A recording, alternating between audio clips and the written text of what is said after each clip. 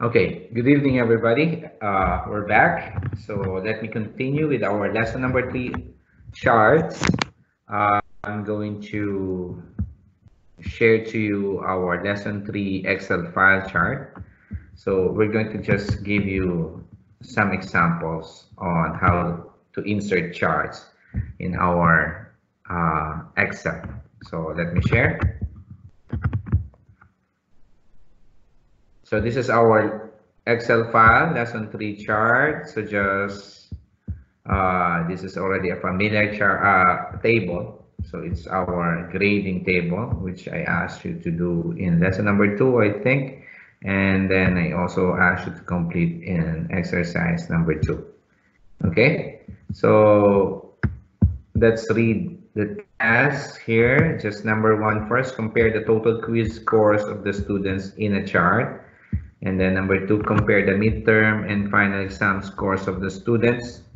And then let's just read the rest later on. So number 1, compare the total quiz scores of the students in a chart. So there is no particular chart that was asked here. So you can choose any chart that you want. So as we said earlier, there are functions of charts. So how do you what are the charts that you're going to use? So in this question, we're not going to use a line chart because there's no time element. We just want to compare the quantity. So it's going to be either the column chart or the bar chart. So let me just highlight. So the student name, so you will identify which one, which course belongs to whom. Okay, so let me include. So what you're going to do is to select this by just using your mouse, click and drag here. Okay, now you press the control key and then the quizzes. So these are the quiz scores. So again, select them also. So you have to select this student name column as well as the total quiz scores column. Okay, so how do you select them both? So first this, then press control key and then press select the total quiz scores column. Okay, so I'm now going to release my control key. Now you are ready to insert the table. So when you insert the table, you have to go to the insert tab. Okay, so I already am at the insert tab. And then of course on the charts, you have here the insert column or bar chart. So that's what I'm going to use. So there are choices, 2D, 3D, 2D, 3D column also, or bar chart. So I'm just going to use column chart. So the simple one, the first one.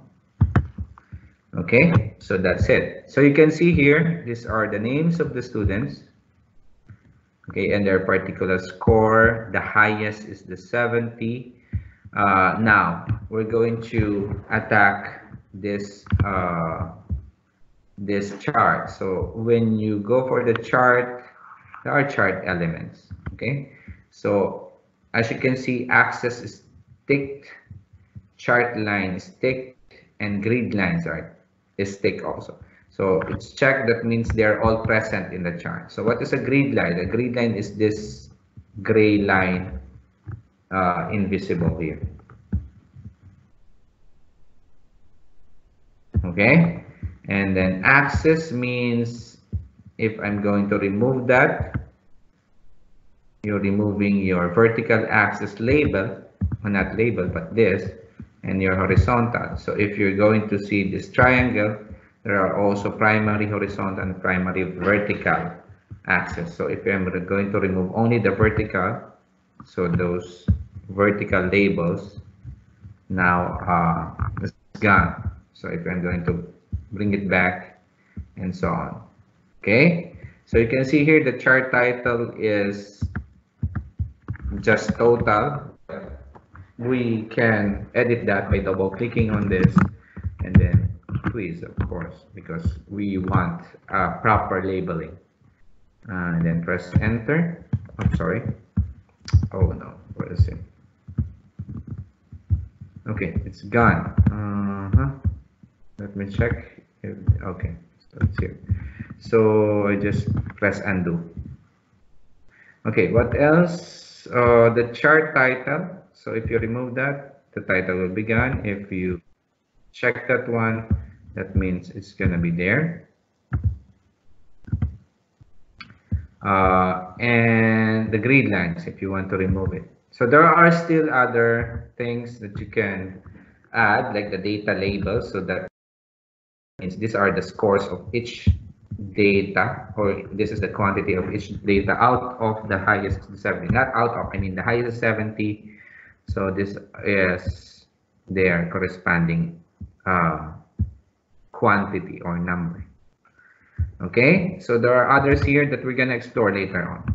So let's just proceed.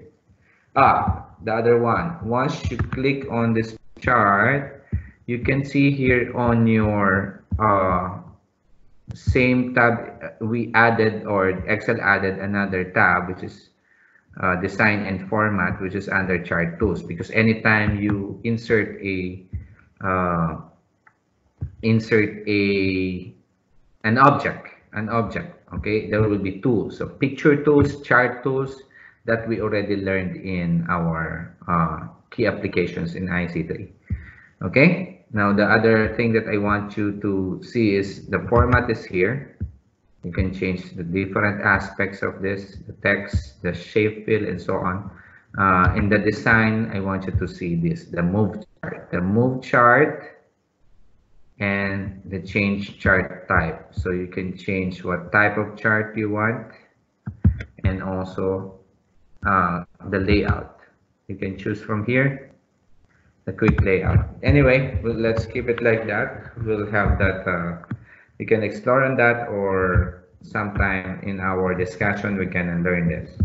So the one that I want you to focus is the move chart. So the move chart, from here, the location, it's either you're going to have you have to put it here or in the summary worksheet. So the chart will be moved to the other worksheet, but that's not what I want. I want a new worksheet, and when we can rename it.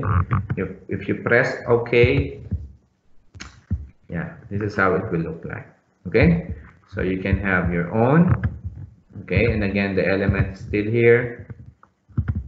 Your own worksheet only for the chart. Okay. So let me stop for a while. Let me just remove the sharing. Okay, let me just stop for a while. I don't want again a long video. I'm gonna continue again for another video for the rest of this lesson. Bye.